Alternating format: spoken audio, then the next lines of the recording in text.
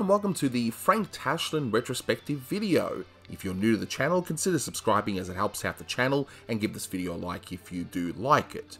So this retrospective was originally uploaded with the hair remover commentary track, and here with Austin Kelly, we will go over his career, and then afterwards we'll go through each cartoon and just give our overall points of view. So grab some popcorn and let's get to it. So let's start off with Tashlin arriving at, well, actually, before he even got to Schlesinger. I mean, what was Tashlin doing before he got to Schlesinger Studios? Well, Frank Tashlin, first off, let's go back a little bit. He was born on February 19th, 1913, in the lovely state of New Jersey.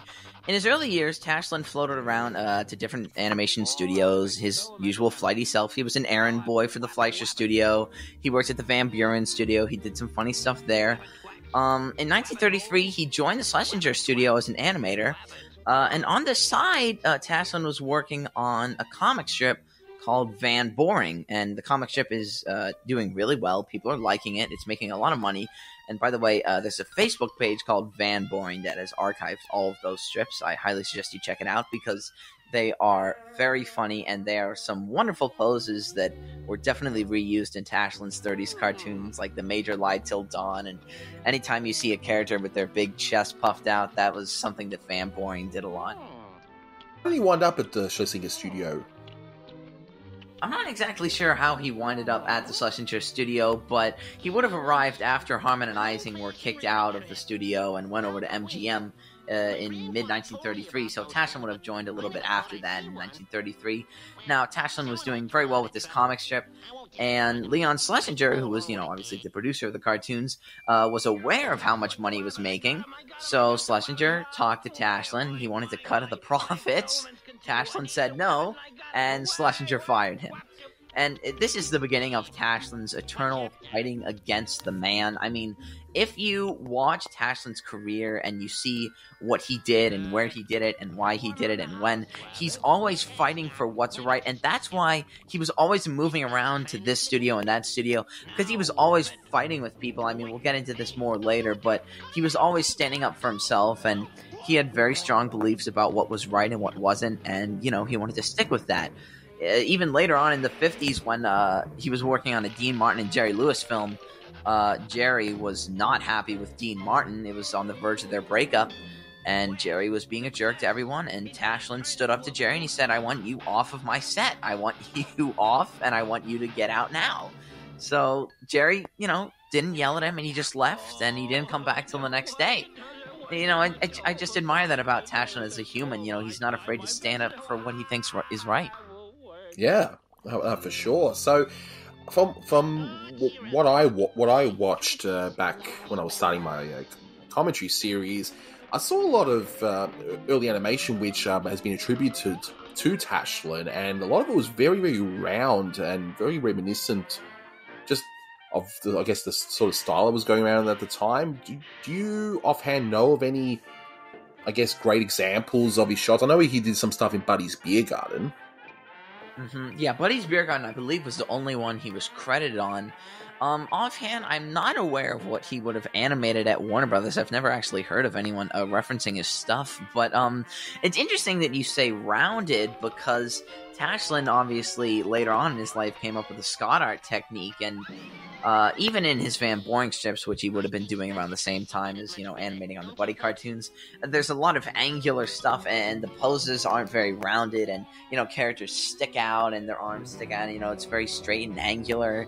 It would be interesting to see him drawing in a more rounded style, because it's not what he usually did. Yeah, for sure. So, so what did he do after he got fired the first time? Where did he head off to? Yeah, so Tashlin headed off to the Hal Roach studio. He did some gags on Laurel and Hardy shorts and Little Rascal shorts. And what's interesting is that he also worked at the Ub Iwerks studio, did some animation on the Comic Color cartoons and everything. Offhand, I'm sad to say I also don't know what else he would have done there or what scenes he did. But it's interesting because I believe Carl Stalling was also working at the Ub Iwerks studio at the time, who would obviously return to the Schlesinger studio at the same time Tashlin did. And Tashlin's first cartoon, funny enough, for Warner Brothers was Stallings' first cartoon as well, Porky's Poultry Plant. Yeah, which is a great one. I mean, maybe not his best, but we'll definitely discuss all his cartoons in order very shortly. But so what made him come back to the studio? I mean, you said to me once that he never held grudges, and he just went back to work pretty much. Well, I mean, Tashlin later in his life did hold grudges, and he was very willing to hold grudges against Bob Clampett for, making up stuff in his interviews, and Chuck Jones for taking his kids' books and unfaithfully, adapting them into the, animated specials that Jones did. But early in his life, Tashlin was about 20 or 21 when he would have fought with Leon Schlesinger, and he came back a few years later after Jack King left Warner's for Disney, and Schlesinger needed someone to fill in King's spot as a director, so he called Tash back, and he had Tash take over the unit.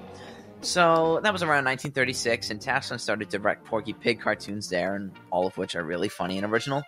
And what set Tashlin apart from the others right off of the bat was that he took this cinematic approach to the cartoons, and he was trying to make them feel like real feature films. In fact, even in later interviews, Tashlin was not afraid to admit that his mind was on making movies as opposed to cartoons when he was working on the Porkies and the Daffies at Warner's. Tashlin wasn't afraid to experiment with his cartoons, and he had quick cuts in his films, along with low and high angles, perspective shots, and following the composition of a shot in a film very closely, few of which techniques, if any, were ever done in any cartoon by any director up to that point before. Eventually, Tashlin did leave Warner's again after getting into a fight again with Henry Binder. Again, this is why I love Tash. He wasn't afraid to fight for what he thought was right, and he didn't back down from anybody, even if it was his boss. Yeah, exactly right. And his last cartoon was at this period was You're an Education, which funnily enough was your first commentary with me. So it's interesting to see that how much you've changed since then. So this is the part that probably interests me the most, is what he did between leaving Warner's the second time and then coming back to Warner's for his third and final time. I believe he went to Disney for a bit.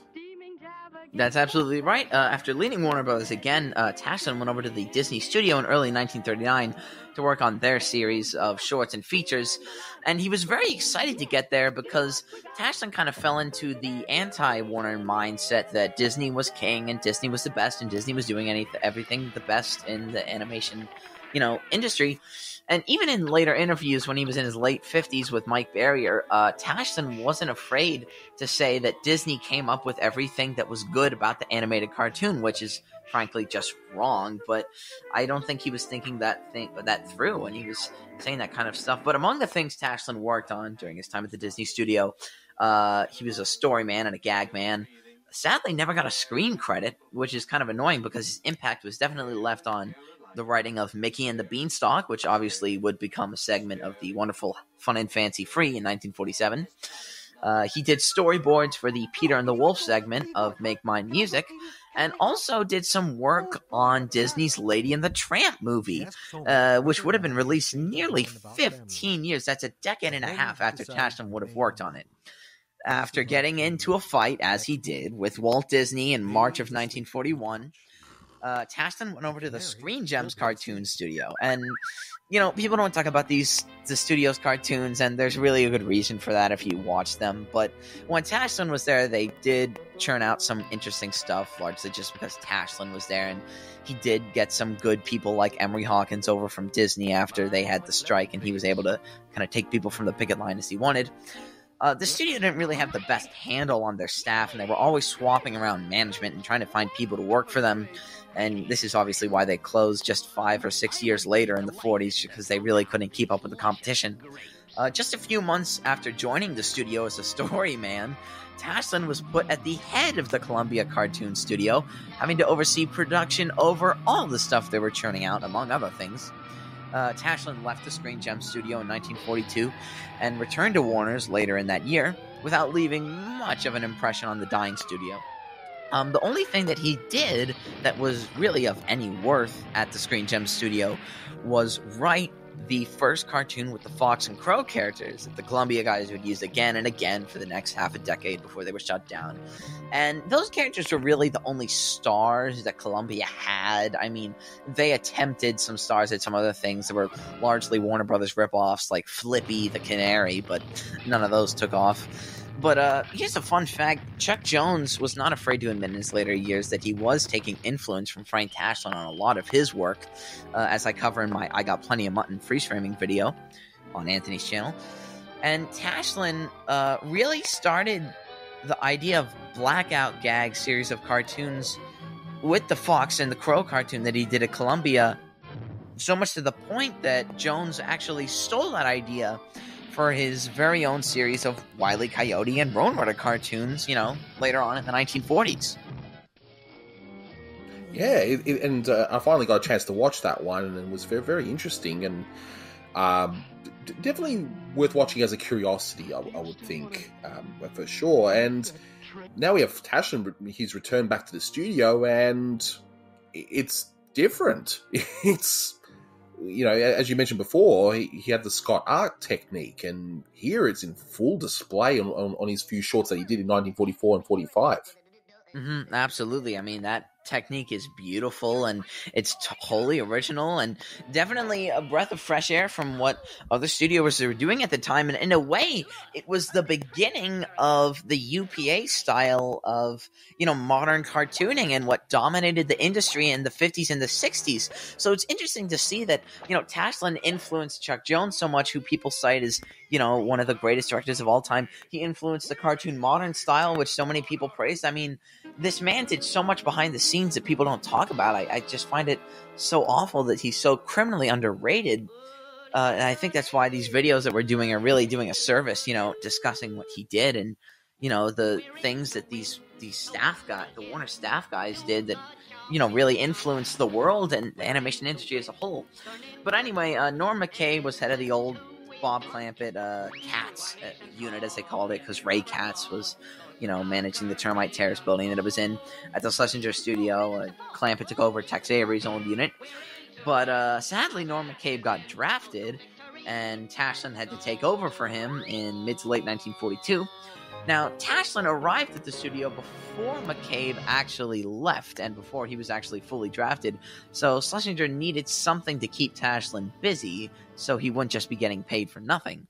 So Tashlin was plopped into Clampett's unit, and he did some work on the storyboards for A Corny Concerto, hence why Tashlin received story credit on that cartoon. And in a letter to Mike Barrier from Bob Clampett in the 70s, Clampett actually revealed that Tashlin did a lot of beautiful full-color storyboards for that cartoon, which sadly, as far as I know, don't survive.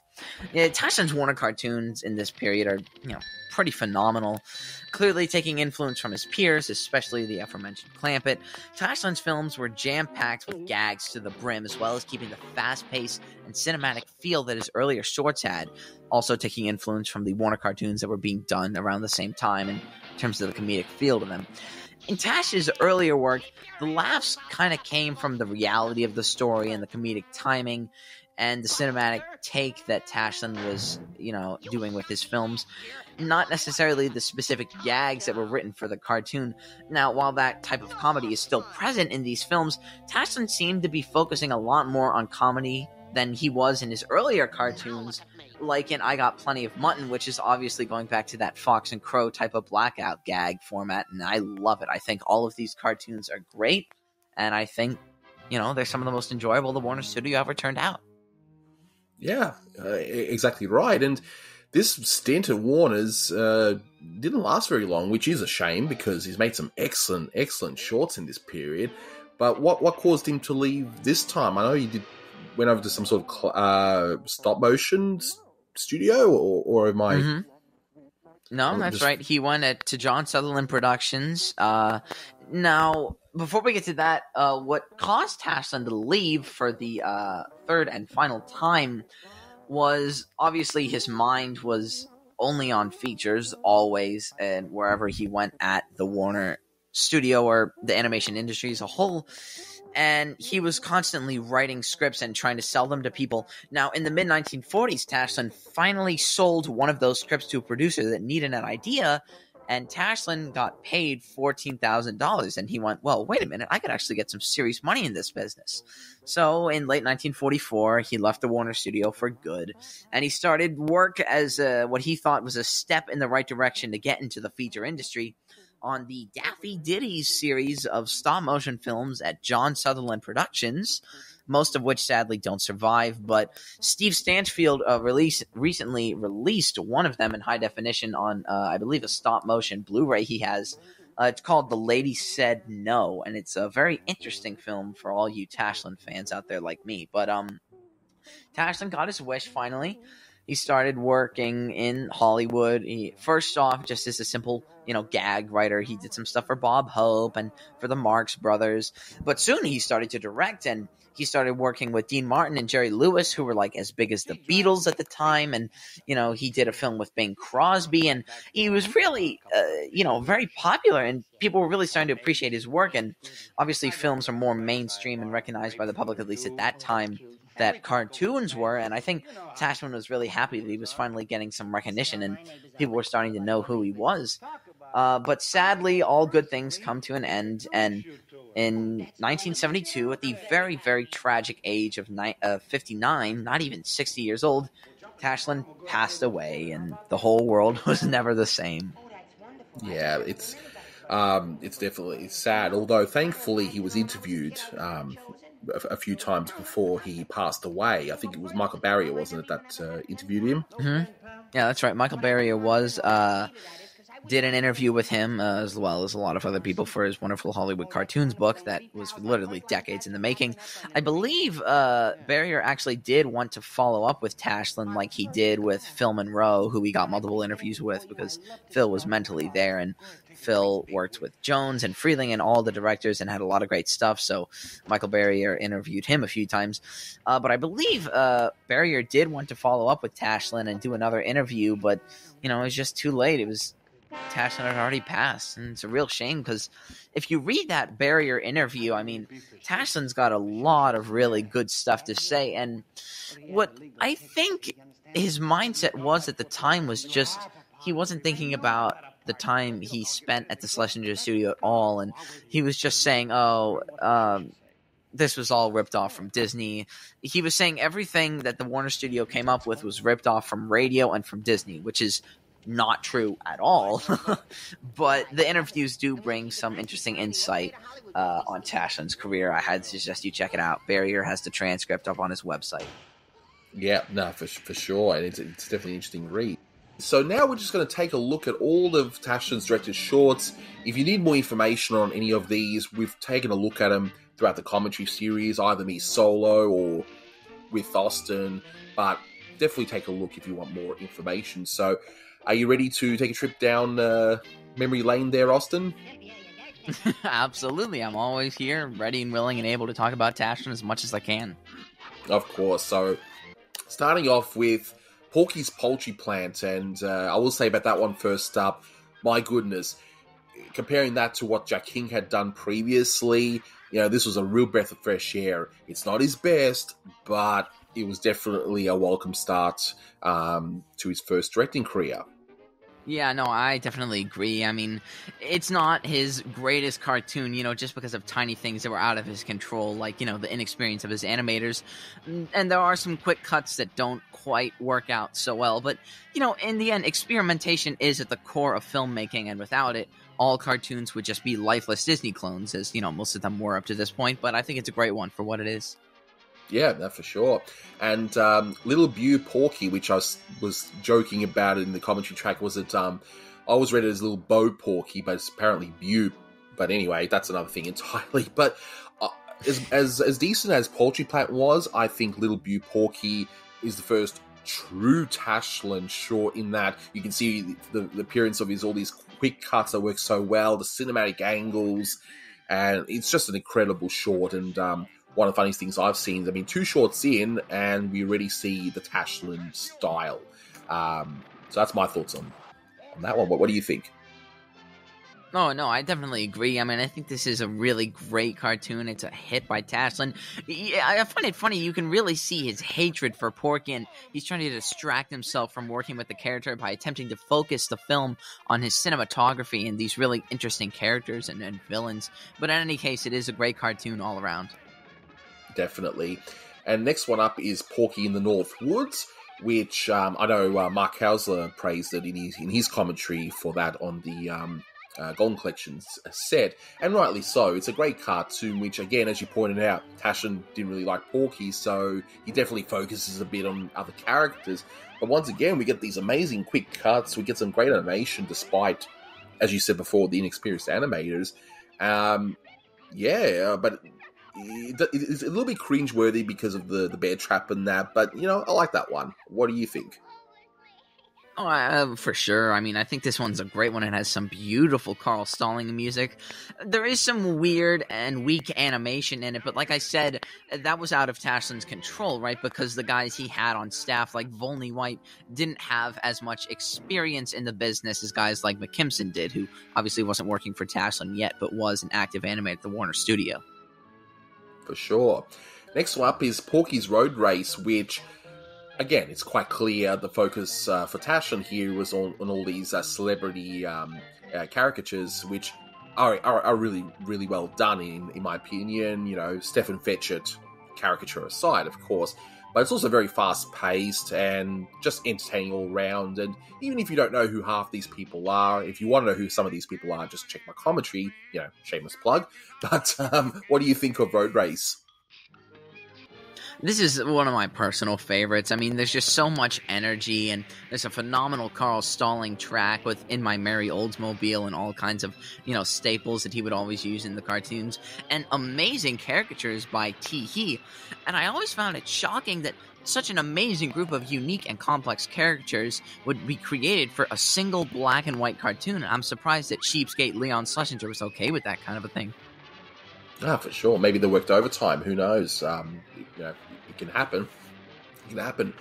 Now, Porky's Romance, which is actually the last cartoon done by where Porky was voiced by Joe Doherty, and the first appearance of the wonderful Petunia Pig, which we all love today, I guess. But I honestly am not the biggest fan of this one. However, I love the design work, and I do like some of the weirdness of it, but this one, I just thought it was a bit too mean. I don't know, there's just something about it, personally. But, I mean, you may beg to differ. I mean, how do you feel about it?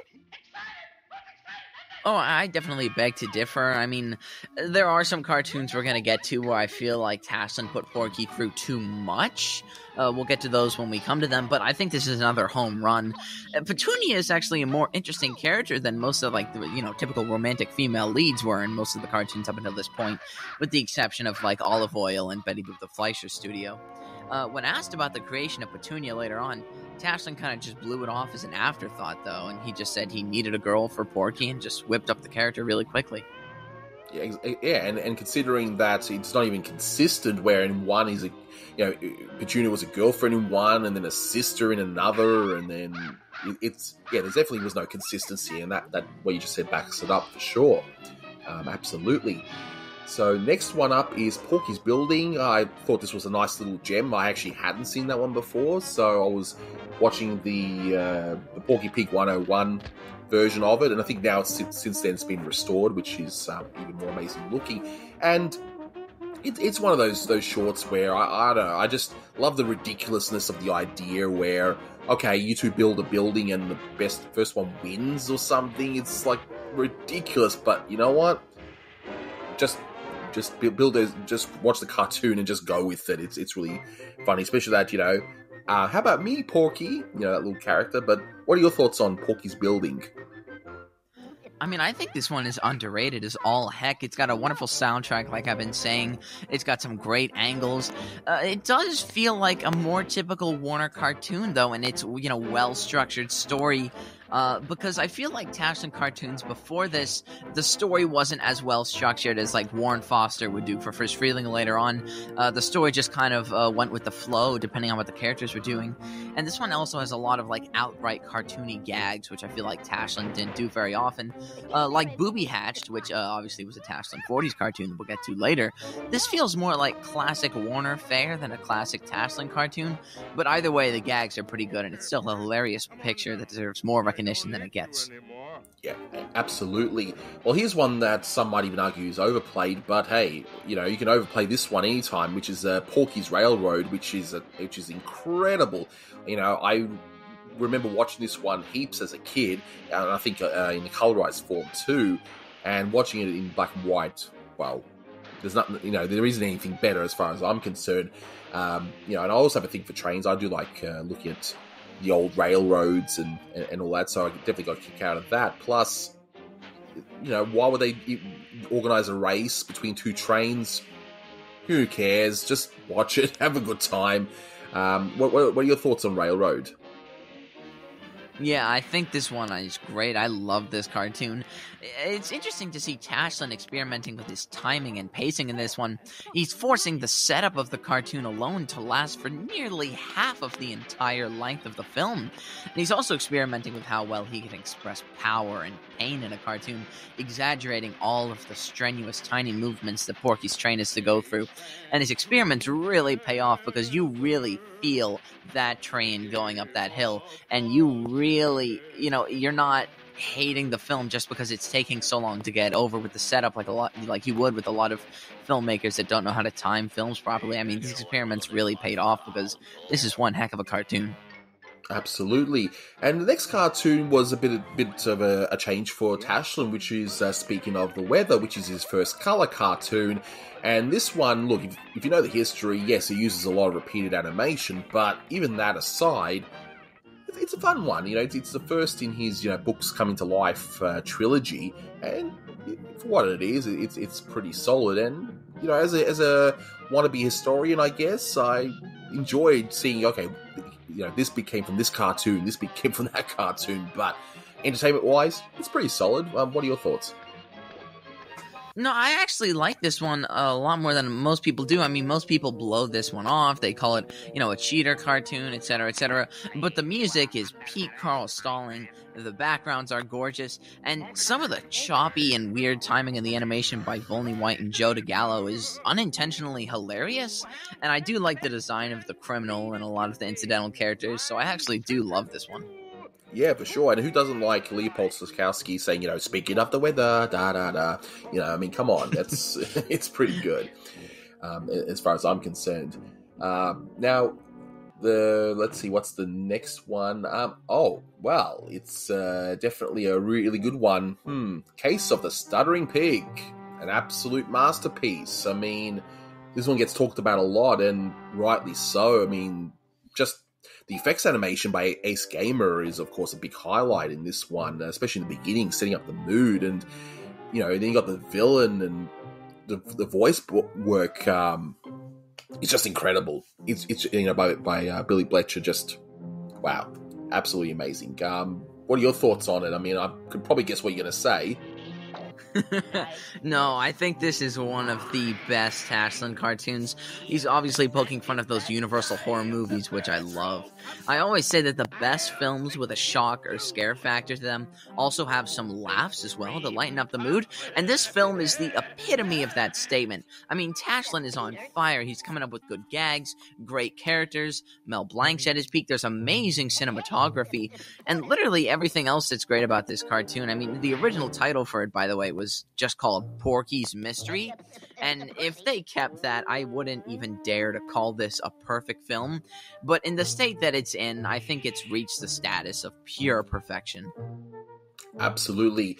Now, my peak perfection for Tashlin, in this period at least, has to be Porky's Double Trouble. Now, that's, you know, it's a great idea. I mean, you know, it's a simple idea that Porky has like an evil doppelganger, you know, but it just works so well, and despite being a short cartoon, this one actually feels a lot longer than what it actually is, but in a good way. Like, it doesn't overstay its welcome. It feels like a full-fledged movie within a few minutes, and it's funny as hell as well, especially that weird ending where, I don't want to really spoil anything, but Petunia goes off with doesn't basically go with Porky. But what are your thoughts on Double Trouble? I think this one is just as amazing in its own way as Case of the Stuttering Pig. I mean, the Warner cartoons at this point are really starting to pick up in terms of quality as a whole, just because Mel Blanc is here, and, voice acting is at the core of a lot of the animated films. And the villain's deceivingly nice but terrifying high-pitched voice is great, and it's nothing like what Billy Bletcher could have done. I think the choice of casting Mel Blanc in that role is just awesome casting on Tashlin's part. I think this one's a classic. Oh, absolutely. Totally agree. Now, Tashlin's ex-color cartoon, The Woods Are Full of Cuckoos, which I saw quite a bit, actually, when I was younger on Cartoon Network, which, maybe I didn't enjoy as much then, but I can appreciate it now. And I guess a lot of the references will be lost on people today, given all the radio references and whatnot. Again, I point those out in my commentary track, another shameless plug. But this one's a nice one. I think that it's a funny little gem of a cartoon to see what the stars of yesterday were. So, what are your thoughts on it? I mean, I dare to say this isn't an amazing cartoon as much as Tashlin's stuff before this was. It's still pretty great, though. I mean, like with Porky's Road Race, I think it's so amazing that, so many original caricatures by Tee-Hee were done for just one single cartoon. But I do like some of the gags in here, and it is still way ahead of, like, what other studios were churning out at the time. Yeah, absolutely. And here's another amazing cartoon, Porky at the Crocodero, which, this one, as much as I love the animation and the angles and all that stuff, and the gags too, the music, and especially in the last part, incredible. Like, with Porky, doing all these different types of music and that. I mean, yeah, we get the unfortunate blackface, but it's still very, very funny. Short, and it's got great music. What are your thoughts? I think this is another classic. Tashlin's implementing a lot of the quick cutting strategy and technique that he put in his earlier films here, and it's working just as well as it did there. Like you said, the second half of the cartoon has fantastic songs and music in it, and the gags are top-notch. What I did notice with Tashlin's cartoons, starting with this one in particular, is that in a way, more so than even the Tex Avery cartoons from the same period, it kind of predates the popular comedy style that we see in shows like The Simpsons and Family Guy, where the jokes and gags come at like a mile a minute, and they're coming right at you really fast. And it's this kind of like dense and packed comedy that I think is another great Tashlin creation that he wasn't even aware of and that he should have gotten more credit for. That for sure. And the next one, I've noticed that some people like it, some people maybe not as much, at least compared to other Tashlin's works, is Now That Summer Is Gone. I think this one is a nice, charming little short, with a bit of a moral in it, of course. I don't know, I quite enjoyed this one. What are your thoughts on Now That Summer Is Gone? Like, speaking of the weather, I like this one a lot more than most people do. The gags don't come on as heavy and plentiful as they have in the past. In fact, I think Tashlin's last few color cartoons almost feel more like Disney cartoons visually than Warner cartoons. But the animation and the backgrounds in this one are stunning, and Bob McKimson's perspective work on the squirrels are amazing, and it just makes for just an entertaining and wonderful cartoon. Absolutely, and I think it's a nice little gem. Not the best Tashlin short or the best Warner Brothers short, but I could think of worse ways of passing the time. Just watch a buddy cartoon. There you go.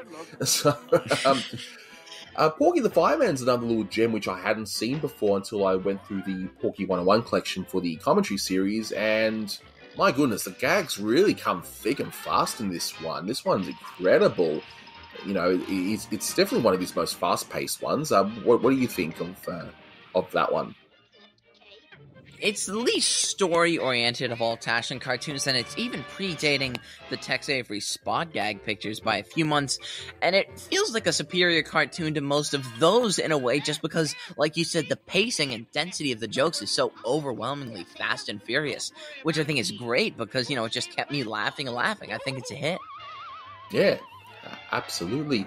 And the next one, which every time I see the title, I get that song stuck in my head, which is, have you got any castles, baby? Which is the second of the Tashlin's Books Come to Life trilogy. And this one, I actually saw quite a bit on Cartoon Network myself. But what I hadn't seen was the original opening and end part where I forgot what the gentleman's name is offhand, but apparently they had to cut it out once he passed on. But they restored it for the DVD set, even though it was interlaced. But well, that's another thing entirely. But as for the short itself, it's a nice little short, and I was entertained. Especially with all the stupid dad jokes I see in these things. So, what are your thoughts? I love this one. It combines Disney-type influence in terms of the visuals, like with Now That Summer's Gone, with that amazing fast pace that I adore in these Tashlin tunes. Some of the references are a bit dated, and they don't hold up very well, but you have to keep in mind that this was out of Tashlin's control. I mean, him, along with all the other Warner guys, never really thought that these cartoons would have much of a shelf life beyond a few years. So again, the faults in this cartoon and most of the others Tashlin was doing before it are not really a result of incompetence on Tashlin's part as much as it is just stuff that was out of his control. Absolutely. Now, the next one's probably my least, well, maybe second least favorite of his Porky's from this period, which is Porky's Spring Planting. And if anything, Porky's Romance actually has one over this one, and at least that one's memorable more than this one. I thought this one was quite forgettable. It was quite clear that maybe around this point, Tashlin was just not really wanting to do any Porky's anymore. It's not a bad cartoon. There are some good big things in it. But even I'm sort of struggling to remember what happens in the majority of it. What are your thoughts? Yeah, I kind of agree. I think it's one of the few really weak and forgettable Tashlin cartoons. It feels like he's focusing too much on gags for them to really be funny, and he's forcing a lot of the comedy on the viewer. And, even the ending just feels forced and a bit stupid, and it feels like the cartoon hasn't fully been resolved. It just feels like the cartoon just ends, I'm not a fan of this one.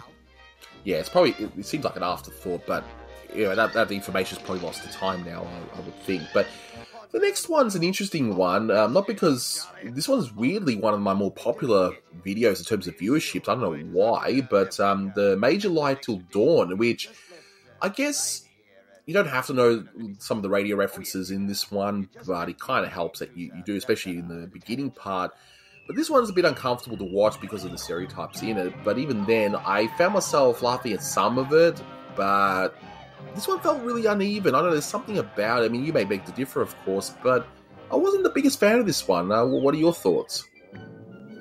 Well, I mean, I don't really beg to differ. I kind of agree with you. It feels like Tashlin just trying to do typical Warner fare, and just because there's nothing outright cinematic or Tashlin-esque about this cartoon, and it feels more gag-oriented, kind of like how Porky Spring Planted felt. I do appreciate the Ken Harris fight scenes and the Bob McKimson, opening stuff, and but beyond the animation and the visuals, which even then I can't really appreciate because all we have is that crappy Laserdisc print, I wasn't too thrilled with this one. No, definitely right. And I think even if we get a restoration of this one, I still might be uncomfortable with it, even if I might appreciate a few new things about it. But next one, small end of an era, which is the last Porky for Tashlin's first directing stint, which is Holy Smoke. And this one I had only seen for the first time in the Looney Tunes Golden Collection Volume 5 set.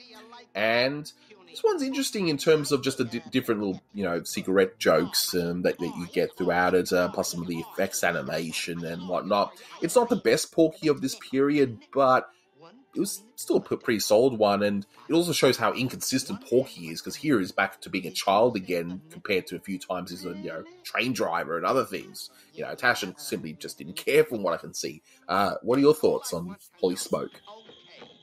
I'm surprised that people talk about this one as much as they do. In my opinion, I think it's a tad bit overrated. I mean, like all Tashlin cartoons from the same period, there's some impressive cutting and some nice effects, and it's still a very funny and enjoyable cartoon by all means. But I feel more pity for Porky than anything, and I kind of feel bad for him at times, just because he didn't really deserve any of the crap that happens to him, and it kind of makes for a painfully uncomfortable cartoon, in my opinion, of course. Oh, of But course. like I said, there's still some great animation, some great cutting, so I don't outright dislike this cartoon as much as I would with some of the Terry Toons or Happy Harmonies from the same era, but in any case, I'm not that much of a fan of it. Yeah, we all got to like that nicotine character in that one. But next cartoon, well, I know it's one of your favorites, and I guess I got a bigger appreciation than this time around after watching it. Is of course Cracked Ice, and and I liked how you mentioned about this one, about why it works so well, that it starts off Disney-esque and ends up kind of Avery. What are your thoughts on Cracked Ice?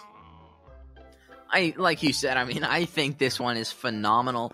At the beginning, it's Tashlin really trying to imitate Disney with the opening setup, and which I used to think was his way of kind of luring in the audience and then, letting himself loose and letting himself do whatever he wanted. But in later interviews, he actually does respect Disney and give them a lot more credit than most people did, so I assume it's actually him trying to genuinely imitate them. But even after that setup, you slowly turn the plot into a twisted idea of this wealthy pig prioritizing his thirst for alcohol above the safety of others. The characters in these one-shots, these Warner one-shots, are so rich and twisted and deep that I love it. And, of course, the wonderfully three-dimensional Bob McKimson animation in this one is top-notch. I think everything came together to create a wonderful cartoon, and it's in high def on Prime Video if you can track it down, which you should, because this one is amazing. Absolutely. And I love the way he breaks the fourth wall in this one, too. It's just incredible. We see these sort of gags. Nearing the end, we have Little Punch of Vanilla, which these days might be seen as a stereotyped cartoon, but by looking at it, it's not. I don't see it as harmful as, say, some of the African stereotypes or anything. This is, it's a nice little cartoon, but again, as you mentioned before, it seems like Tashlin's trying to go more Disney-esque, and this one feels like it could have been a Silly Symphonies around this time. So, it's okay. The gags are okay. Not one of my favorites, but what are your thoughts? Yeah, I generally agree. It's not the best cartoon ever, but it's still relatively entertaining and interesting with its concept. And the reuse of some of the animation is fairly subtle, and it kind of works out pretty well. Again, there's some wonderful visuals and animation in this one, but like you said, it's not the greatest. No. And the next one, which is the third and final in the Books Coming to Life trilogy and the last directed cartoon in Tashlin's first stint, is You're an Education, which you were with me on, which I know this video is probably going to cover similar ground, but whatever, it's my channel, I'll do what I want, of course. But this one I really enjoyed. I sort of heaps on Cartoon Network, and it was actually uncut where I was, which is interesting. But the best part of this one, the part that I always remember, is of course the stupid dad jokes involving the country names with, Hungary and Fork Islands and all that, stupid stuff like that. Red Sea, Black Sea, Red Sea, but I think it's the funniest of the three, but that's just my opinion. What do you think of You're an Education? Oh yeah, I totally agree. I was about to say I think it is the strongest of the three Books Come to Life cartoons, objectively, that Tashlin did. I really love the music in this one, and I'm obviously particularly nostalgic for it because it was the first cartoon I talked about for your channel. But in any case, it isn't Tashlin's strongest, but like all of his weaker efforts, which I don't think this is a weaker effort, I just think it's a great one, but just speaking about his weaker efforts, it's still light years funnier and visually more interesting than a lot of other cartoons that were being put out by studios in the same year. Absolutely. So, fast track a few years. So, that was 1938, which was You're an Education, and we then get to 1943 with the masterpiece, and I'm sure I don't get it, just about no one disagrees with this. It is a masterpiece, which is Porky Pig's Feet, and in this one we see Tashlin with a different style using the Scott technique, and it feels like he just grew as an artist in those few years in between, even though he was at Disney and Screen Gems and all that, but it seemed like he grew as an artist. I mean, Yeah. I mean, you were with me on all these commentaries for all these videos, of course, so this might be a bit of a repeat, but just your brief thoughts on Porky Pig's Feet. Yeah, I think this one is a great cartoon. The combined powers of Tashlin as the director and Tashlin as a gag writer came together to create this amazing cartoon. And the one weak factor, like we were saying, of Tashlin's 30 cartoons tended to be the inexperience of his artists and animators. And the animators on this set of cartoons from the 40s blows the 30 ones out of the water. And the skill and sense for comedy that guys like Art Davis had only further helped the Tashlin cartoons become some of the funniest and most unique in history. Yeah, absolutely. Absolutely, and I feel the same, Scrap Happy Daffy, I mean, the energy in that cartoon, yes, it's a dated film in terms of the fact it is a war-related one, but that's not this cartoon's fault. It just, even with the war references in mind, it is one hilarious cartoon, and it's got a goat as a villain. I mean, what else can you say? Brief thoughts on Scrap Happy Daffy? Oh yeah, I think this one's another classic. The newfound Carl Stalling enthusiasm after getting the rights to the Raymond Scott music is really evident here, although there's no Scott music in this one. And you can tell how much fun he had scoring it, and the animation and layouts are top-notch as well. Tashlin's at his directing peak with some of the angles and shot sizes in this one that he incorporates in his work, and I think it's a great cartoon. Absolutely, and even Puss in Booty, which is the last of 1943, which is also the last black and white Looney Tunes cartoon, just overall, period. And this one, I think it's more noteworthy, especially in the last part, with that wonderful night scenes, and you can see all the wonderful lighting and the cinematicness, if that's even a word, of that scene. I mean, brief thoughts on Puss in Booty? Yeah, I think this is a really fun one. Obviously very influential on the Tweety and Sylvester series of cartoons, and it really took advantage of being in black and white more than any other Warner cartoon did. I mean, dare I say, this is one of the most comedically dramatic films ever made, and it's such a weird combination that actually I think works out really well. Absolutely. Absolutely. Now, we're getting into the first colour short of his second directing stint, which is, I Got Plenty of Mutton, which is an absolute classic. This one, no doubt, would have influenced the Ralph and Sheepdog type shorts. It's, wow, it's just incredible, especially with the use of the Scott art technique. Your thoughts? Yeah, I think this one is one of Tashlin's best. Obviously, like you said, a major influence on Chuck Jones, as I cover in my Magic of Freeze Framing video on the cartoon. Really a funny and powerful film, and it's even getting emotional at times with the dramatic stalling violin music that's all over the beginning of the film with the sad life of the coyote or the wolf, which is really tough to do on a Warner cartoon, because those are all about comedy, so I really have to give Tashlin props for that alone. Oh, absolutely. And then we got Sooner Crooner, which is probably one of the more well-known ones in Looney Tunes history, particularly with the powerhouse in the beginning and and the sing-off that we have. And even if you don't know who these singers are today, I mean, we know them, but it's still a funny cartoon, I think. Maybe not his best, but it's still a very solid effort. Your thoughts? I mean, I think this one is a tad bit overrated, in my opinion, of course. It doesn't feel as fully Tashlin as a lot of his other films do. I mean, maybe that just had to do with the supposed involvement of Bob Clampett on this cartoon, who was supposed to collaborate with Tashlin on a stop-motion sequence for the egg-laying sequence, but either way, I'm not a big fan of this one. Sure. The next one is very much lesser known, which is Brother Brat, because and no doubt that'll be due to the fact that it does have a bit of war references to it, although it's my understanding that it was shown without the war stuff at certain times it was shown.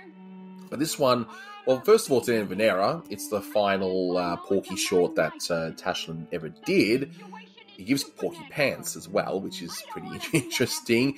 But I also love just the brilliant idea. It's like, okay, men are off to war. Women are now working to pick up the slack back home. But who's watching the kids? Because women were expected to, look after the kids then. And I thought it was an amazing idea. Execution, interesting. I didn't care for the baby book part. But aside from that, I thought it was good. Your thoughts? Yeah, I don't think this one is the best either. Like in Holy Smoke, I feel a bit bad for Porky as I did earlier on, just because, I don't think he deserved all the stuff the baby put him through. But the animation by Art Davis is stellar, as it always is, and the opening montage is a classic Tashlin setup, so I do have to give him props for that. Absolutely, but the next one is a certified classic, even though, yeah, it's war-related, but at least it's subtle enough, for the most part anyway, that you can sort of get around that, which is Plain Daffy, and I think Plain Daffy is just not only one of the best Tashlin shorts, but it's one of the best Daffy shorts, just full stop. Like, it is incredible, and it's got one of the, the sexiest femme fatales you'll ever see in the cartoon world, that's for sure. What are your thoughts on it? Oh, I definitely agree. This one is a stone cold classic, not only because it's all about Daffy having a sexual desire, which he usually never had, so this is crazy, but also because it's a perfect combination of Tashlin's cinematic ways and the classic Warner cartoon humor that guys like Bob Clampett were popularizing at the time. I mean, you also gotta love the sophistication Tashlin puts on the sex jokes in here, like with Daffy being turned on by like the Hadamari's leg. Now, the next one is Booby Hatched. Not really too much to say about that one. It's a nice, charming little cartoon, but again, it's not exactly the funniest out there. What are your thoughts? Yeah, I kind of agree. I wasn't too amazed at it. There's some interesting shots and angles, but I'd argue it's the weakest of the Tashlin cartoons, just because it feels way too much like a typical Predator Prey Warner cartoon than it does a wannabe feature film like most of Tashlin's cartoons do. As with all of Tashlin's 40 films, though, the animation is stellar, and the visuals and backgrounds are stunning, so I can't complain, but all I'm saying is that this cartoon didn't shock me and wow me as much as Plain Daffy did. Sure. And then the next one, which I think is pretty awesome, despite the fact that the ending appears to be lost to time, it just ends abruptly as it is at the moment, is the Stupid Cupid. And first of all, it's got one of the funniest uses of Elmer ever. I mean, that's as far as I'm concerned, but it has some of the greatest animation I've ever seen, especially when Daffy interacts with Elmer and shows off his extended family and all this rubbish, but it's an amazing cartoon, one of the funniest. What are your thoughts? I mean, it's not as outright cinematic as most of Tashlin's films are, but that doesn't matter here because every single gag is amazingly funny in its own unique way. Obviously, Art Davis is at his peak here as well, focusing only on key poses and funny faces to get the most out of a simple scene of animation, further proving that less is more, but I think this one is a classic. Absolutely. And the next one is a little bit of a shame, actually, the Unruly Hair, because this one, wow, I'm laughing so much, and just seeing how Tashlin does a Bugs Bunny short, it's just simply amazing, and it's a shame he only did 2. I mean, arguably maybe even 1.5, because which we'll go, when we get to hair removal, we'll say why. But Unruly Hair is just a bona fide classic, and I'm glad to see it finally restored as well, and you can admire it even more in all its beauty. What are your thoughts? Yeah, I think this is another great one. Tashlin was probably very excited to work with Bugs Bunny for the first time after doing so many Porky Pig cartoons, and it really shows because his unbridled enthusiasm is all over this hilariously classic short. Art Davis is doing, as well as he always is, with this scene of Bugs tugging out his ass being one of the funniest things I've ever seen. Exactly. And that was actually the last short that he was credited on, because the rest he was uncredited, and he either almost completed or barely completed these last few, but we'll discuss them anyway. We've got Behind the Meatball, which, for a one-shot cartoon, it's pretty solid in my view, with some hilarious animation of the dog just thinking he found a piece of meat, but he clearly didn't. And it's just an incredible cartoon. What are your thoughts?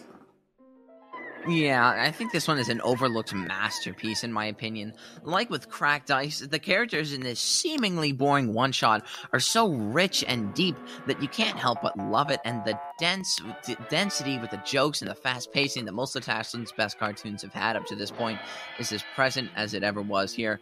And I also have to say that the Art Davis animation might be my favorite stuff of his, especially the "Let me explain" gag and the last shot in the film. I think it's all hilarious. For sure. Tale of Two Mice is another one, a little gem that I guess a lot of people haven't seen, maybe because at the moment it's pretty much only available on Laserdisc, but, you know, it's, again, a nice little gem involving, Abbott and Costello mice for some reason, because, I mean, before there were cats in a different short, but anyway, whatever, we don't go for logic in these things, but, yeah, what are your thoughts? Tale of Two Mice. Yeah, I think this one is a great cartoon. Like Stupid Cupid, it's not outright cinematic or Tashlin-esque, but that doesn't matter because all of the gags hit just as well as they could, making for some great laughs. And, as I've been saying, the MVP of the Tashlin unit, Art Davis, is doing top-notch work here. And that opening scene with, the mouse running over the other mouse is just as good as animation could ever get. Absolutely. And Nasty Quacks, which is his last short with Daffy, but what a way to go out with the character. It's just an incredibly funny short, and it's a simple idea of buying a cute little duck, and of course, as we know with all the animals, puppies, kittens, whatever, they're all going to grow up, and I just like how it grows up to be Daffy and an obnoxious character that the father just absolutely hates. It's great setup. And if you're worried about there not being any sex appeal, well, there is some at the end with, a very funny gag. I love Nasty Quacks. It's one of his best. No, I definitely agree. I think this is a classic. The idea of Daffy being prevented from getting hurt for his own stupidity because of the relationship between a father and his daughter is hilarious, and I'm surprised that it wasn't used more or ripped off more than it was. In the end, Daffy's blind stupidity and yearn for sex screws himself over, and he's his own worst enemy. Theoretically, Daffy's as deep as he ever could be in this cartoon, and it's touches like that I love about Tashlin's cartoons more than anyone else's. Absolutely, and of course we're up to Hair Remove. It was pretty much a patchwork. This one was probably the least complete out of all of them, but and it's okay. I personally didn't think much of it. Yeah, I mean, clearly there was a lot that was not finished by this cartoon, and obviously McKimson might have not made the best decisions here, maybe not by choice, I don't know. But he didn't just direct these for Warner Brothers, though. He did direct a few Snafu cartoons, Gold Brick, Homefront, Chowhound, and Censored.